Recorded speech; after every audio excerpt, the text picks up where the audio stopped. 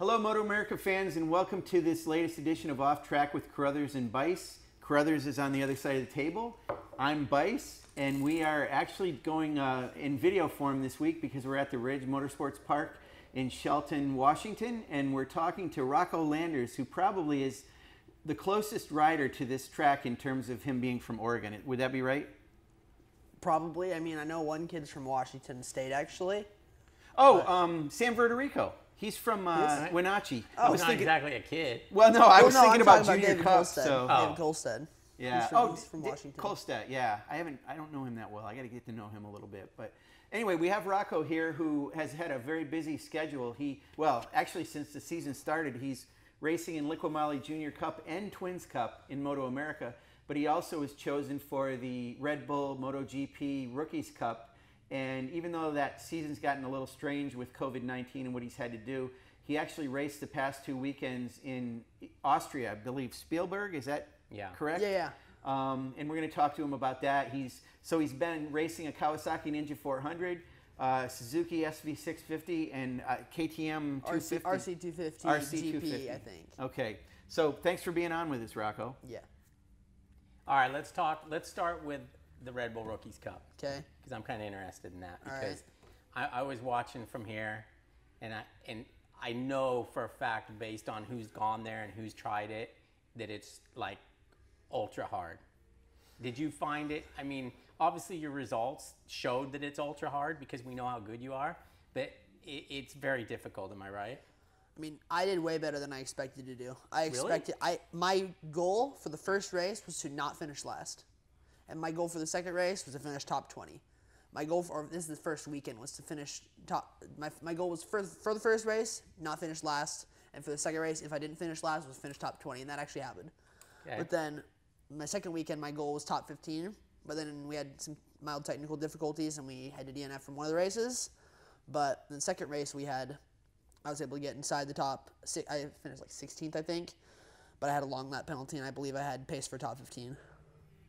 So when you're over there doing that, I mean, do you focus on lap times? Like, okay, I'm this much closer now, I'm this much closer. That's basically all you can do, right? Mostly at that point, it's like just try to make the gap at the end of the race shorter and shorter and shorter, which is what I did at the end of every single race, and just make my lap times closer and closer and closer to the first Now, race. the next race isn't for a while, but I think I saw maybe on your Instagram or something that it's a track you've been to and that you like. Actually, it's at Aragon in October, so yeah, it's in a little bit of a while, but Aragon is one of my favorite tracks of all time. Like, I've raced there and stuff. It suits my style more because I'm a little bit heavier than those guys, so it's not quite so many like uphill straights, which is gonna be a little bit better for me. So yeah, I mean, that track wasn't ideal for your situation, obviously, at all. Not really. I mean, it was a little bit difficult because just some of the straights are uphill, which is quite difficult because of my weight. But I mean, I still had a good time and I still improved. Okay, another question. How, and this isn't saying you're not putting maximum effort in here, but what's the effort like there? Like every lap, is it just like eyes closed kind of thing, or? I ride that. I try to ride like that always. It's all the same. All right, that makes sense. Yeah, and one of the things I wondered about going over there, I mean, it ended up being 2 weekends in a row at the same track, so that probably helped you a little bit, except for the mechanical problems you had, but it helped you to familiarize yourself. Do the other riders, did you get a sense of whether they've been on that track before? They had a test there. They had a test there, yeah. Every rider except one had a test, and some of them have raced those types of bikes for quite a while as well, so that was a little bit of an advantage on their part. I was happy with how I did, with how close I was able to get, as close as I was, as with as short amount of time as I had. I believe I was 1.8 per lap off at the end. In the beginning, I was like 5 seconds off. So we mentioned at the top here, you're racing a Kawasaki Ninja 400 in Junior Cup. You've got SV650, and you've also got this other bike, this RC250. I think it's RC250 GP. Yeah. I don't know so tell us, compare the three bikes, if you would, in terms of like lightness, how they feel, handling, corner speed, any of the stuff that you feel. Well, it depends on like different things, like fun factor, just like the way I just enjoy riding the bike. I would have to say my SV650 with Sport Bike Track Gear Suzuki. That's just a fun factor. I enjoy riding that bike. Like if I was to go to a track day and just try to have some fun, I would pick that bike probably of all the bikes I've ridden. Second fun, probably the KTM, and I've ridden the Junior Cup bike for quite a while, so it's just kind of eventually become routine. It's not just like, oh, we go have some fun today on the Junior Cup bike. Junior Cup bike is more of a race bike for me now. It is. Yeah. Like wow. It's not so much of just a fun bike to go ride. But then for race bike, clearly the KTM. And why is that? Is it the frame? Is it the engine? What makes that bike? There's no comparison from that bike to either of the two bikes I have over here. It's a pure race bike. Right. It's insane. It just turns. It turns like you gotta flick the bars and it goes like that. Mm-hmm. You can't be. You aren't hard on the bike at all. You have to like be relaxed and smooth, and it's so smooth. And then handling wise, depends like. The SV is smoother on its side, but doesn't turn quite as fast. And the 400 turns a little bit faster, but it's a little bit more like slides a little bit. So those are somewhat similar handling wise, and I prefer the SV because it's a little bit faster. Mm-hmm. So when you were chosen for Red Bull Rookies Cup, it was last September or when was it? When was it? I want to say it was mid-October. Mid-October, okay. It was a little bit after Barber. And we just remember. We saw you so much last year because of all your success. So you were in the press conferences a lot. We got to know you well, and then you were selected for that. And this year, the first time I saw you, I was like, oh my gosh, I didn't even recognize you. Because you're about 7 inches taller than you were before. So, and it seemed like even then you were a little bit taller than those other riders, even last year. I mean, I was taller than every other rider last year, and this year I'm about the same height as the tallest. Wow. And what is that? What does that mean? I talked to your dad a little bit about this, and you can't do a lot to these bikes. And I even thought, he said, you can't move the rear sets. In Red Bull? Yeah. You can't do anything to the bikes. So the ergonomics don't really fit you that well. You show up and you can like, I believe you can lower the front and change the spring brake, but it's very limited. So it's more about just like have adaptability. Okay. Except sometimes when your body is what it is, like your dad was saying, it might have been good to put stomp grip on the side of the tanks because you use that over here and it helps you grip, especially if your knees aren't in the right position, and they won't even let you do that. So handling on the bike, I mean, I know it is what it is and you're going to ride whatever is there, but there were some definite challenges with that. So obviously after you get to October, you think it's going to be a while. Yeah. I don't know if you'll remember how it felt or anything, Well, I mean, Red Bull has a great program. Like they're all super clean cut. The bikes work well. It's the same for everyone. No one gets stomp grip. But I mean, the series is all about adaptability. Right. It's all about learning how to ride the bike and not like. It's about like just figuring it out as you go. A lot of the guys that I was paying attention to it obviously a little more than normal because you were there, but a lot of the guys that are at the front do have a year of that under their belt. A few of them do, and a couple of them raced European Championship Moto3 last year, or your Junior World Championship, and or European Talent Cup. So those are also Moto3 bikes, and it's a tough deal. It's similar. A European Talent Cup or a Moto3 Junior World Championship bike is a little more similar than a Ninja 400 is. I see. Yeah. Those bikes.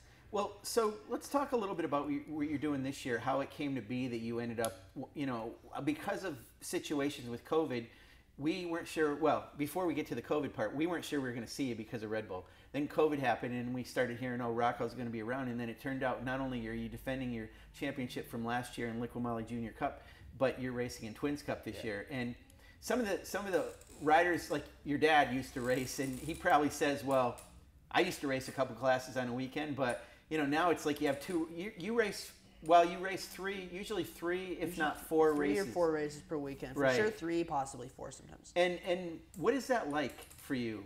Is it hard? I mean, it depends. Like Atlanta was quite hard because I had food poisoning and that was a little bit difficult. But usually, I mean, I usually get a break in between the races and I can just go back out, freshen up, and go. So, and you're young. You're 15, but still, it gets to anybody. 15 and a half. 15 and a half, yes. Are you going to get your driver's license right away, by the way?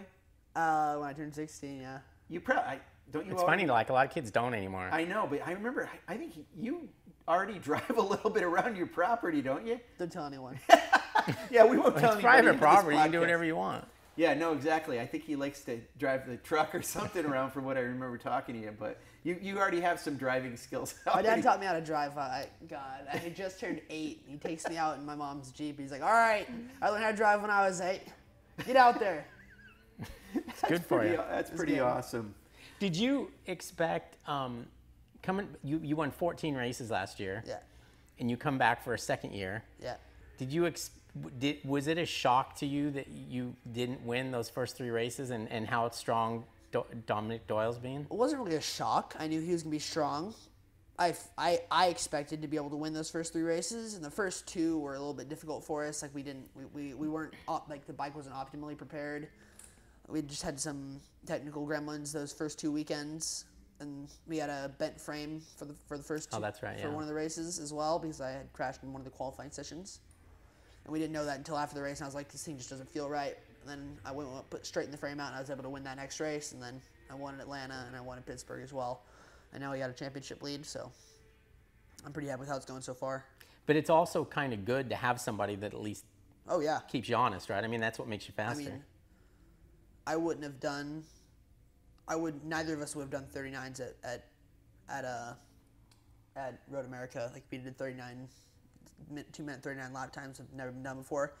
Neither of us would have done those he probably wouldn't have done those if I hadn't been there, and I probably wouldn't have done those if he hadn't been there. Right. So here's an interesting thing. We're here at this test today, and the way the sessions have been done, they're taking some of the classes and putting them together. So today, the Junior Cup, Liqui Moly Junior Cup, and the Twins Cup riders are out on the track at the same time. Rocco races in both classes, so I want to know, I think in each session it seems like maybe you raced one bike or the other. How did you do that today? Well, we had 4 sessions, right. And so for the first 2 on the Junior Cup bike, our plan was to go out once on the Junior Cup bike and finish there on the Twin. We were going to go the first session, do 3 on the Twin, but then we had a problem with the bike in the first session. And I was only able to do like 2 laps, and I had to pull in because we were having difficulties with something about the shifter.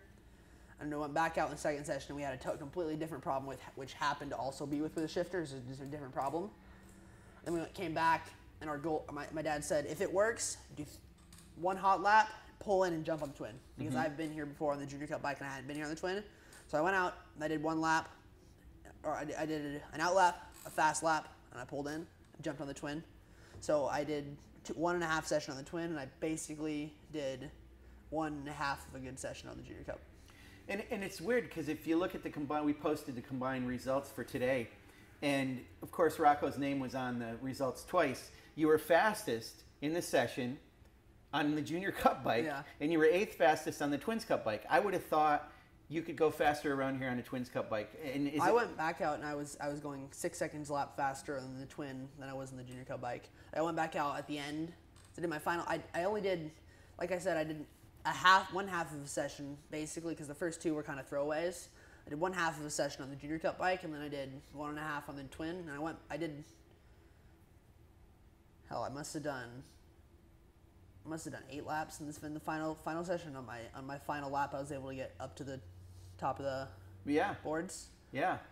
But on a 400. No, that was on the Twin. The 400 in Junior Cup, I'm actually 2nd fastest today. Okay. But I'm happy with 2nd fastest due to only doing just a little bit of track time. But does riding both bikes? I mean, obviously seat time. The test is different because you're getting less seat time than everybody else because you're doing both bikes. On a typical weekend, though, you're getting more seat time, and you're 15. That clearly must help you. I mean, develop. I really enjoy it. It's because last year when you'd come in and you'd do maybe you do 1 session, and at the end of the day you got one more session. If it's a new track you've never been to, that's difficult. Mm-hmm. Especially like a track like Sonoma. That was a 2-day weekend as well. So I had to show up on Saturday. I had 1 session, a qualifying session, and a race, and it was the same day. Mm-hmm. That was hard because it was a 2-day weekend, and that Sonoma was one of the hardest tracks I've ever had to learn. How do you like this track? One of my favorites. Really? Really? My favorite is Sonoma. 2nd favorite, a track called Castelloli in Spain. 3rd favorite, another track in Spain called Calafat. And then 4th favorite is probably here. Wow. Cool. How many times have you raced here a lot? I've never raced here. So just ridden. I've done test years on the Junior Cup bike. Nice. What is it that you like about this track for people that are going to be watching, this weekend? Well, it's the grip is pretty good usually. It's a smooth surface, and it's just a nice layout, like a lot of up and down, that kind of thing. You like changes in elevation? Yeah. Pittsburgh, you like Pittsburgh okay? Yeah, I like Pittsburgh a lot. That's got some good elevation in it, yeah.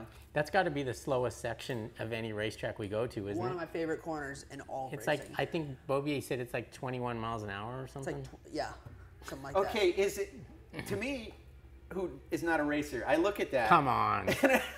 And I look at it and I'm like, Sure. that looks like the corkscrew. Is it at all like Well, the corkscrew? yeah, but like it's No. been overly screwed. Yeah.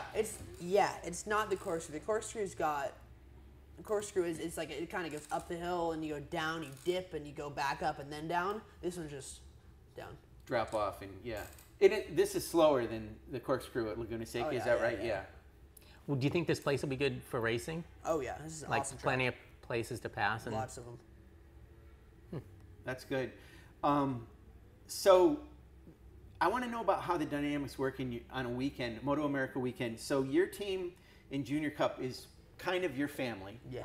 The Twins Cup, you go over to M4, but with a bike that is prepared for you, I guess. Does Yeah. your dad have any influence on that team? Yeah. It's okay. my dad. Our team basically is it's called SportBikeTrackGear.com Suzuki. It's my dad. It's my crew chief Thomas, my chassis mechanic Christian, and Chris Ulrich, and then I ride. Okay. My dad and I influence a lot on the changes. You and do? stuff. Yeah. Okay. We don't go. It's not like they set the bike up how they think it's gonna go, and we go out like. They change it how I want to. Okay.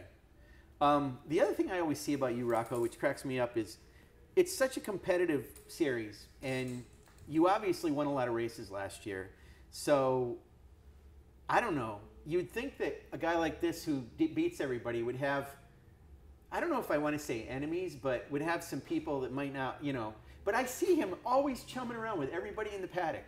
I mean, you're talking to everybody that you've beat, no problem there. it's Doesn't easy seem to like- talk to guys you beat. But I mean, they talk to you too. It seems like there's a lot of camaraderie there, Well, right? I mean, why shouldn't there be? Well, I mean, because I'm sometimes. friends with everyone except you guys.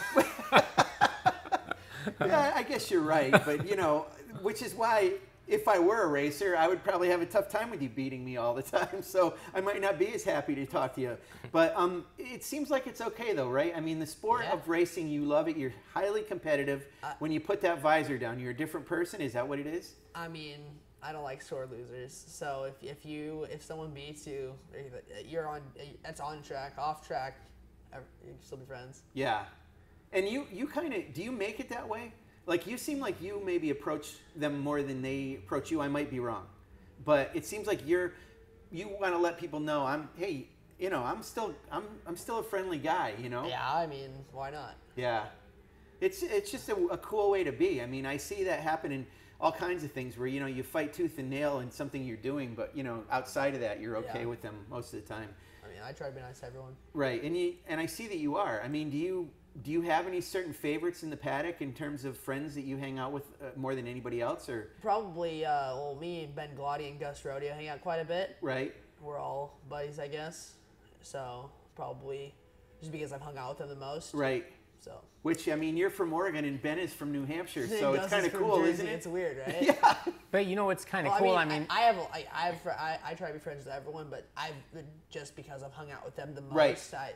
I'd say they're my best friends in the paddock right now. Right. But you have to remember too, a lot of these kids are with their family, and like at the end of the day, we take off and go to a hotel, and these kids are in, messing around at night, and they're true. with their motorhomes and other families, and it's kind of like just turns into a little camping trip, right? Yeah, you're always at the track. You always stay at the track. Oh yeah, I mean, we did for most of last year. What did you do with when you're over with Red Bull? What did A they? hotel. Oh, they had, and you guys were all in the same hotel. Yeah. Okay.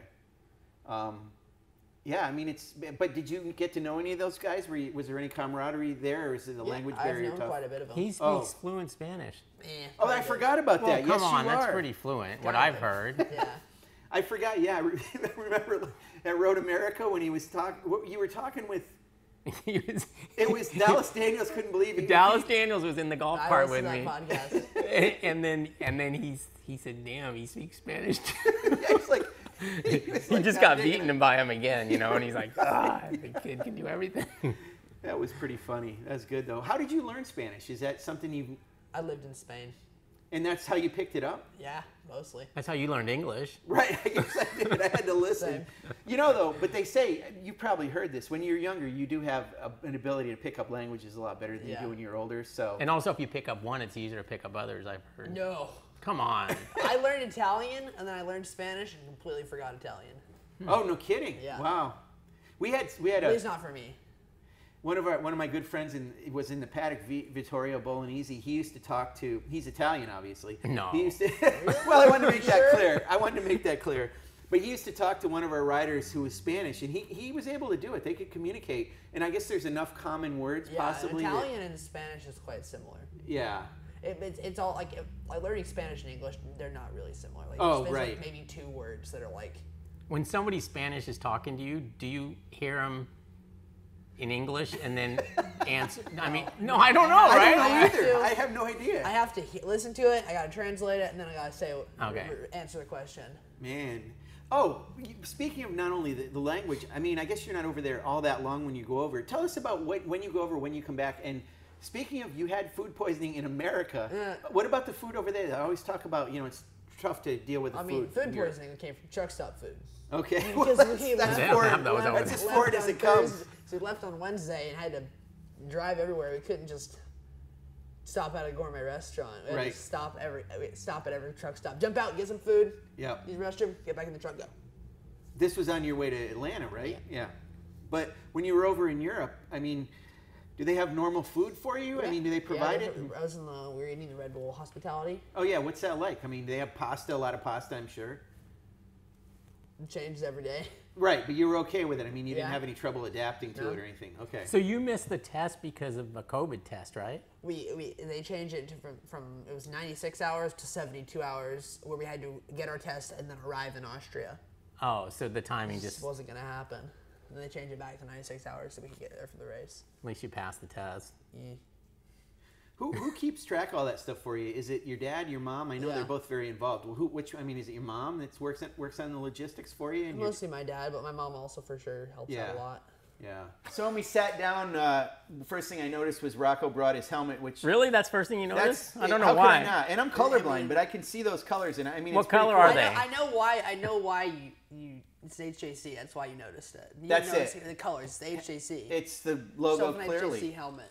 And the cathedral paint on there, I noticed. Yeah, Cathedral paint did the badass paint job here. But it's super cool. I mean, it's got his number 97 all over. It looks like it's some green and yellow and blue. Is it purple? Yeah, there's some black. Purple, green, yellow, and blue. Nice. That's black. That's black. Yeah. Did you pick those colors because you like those colors?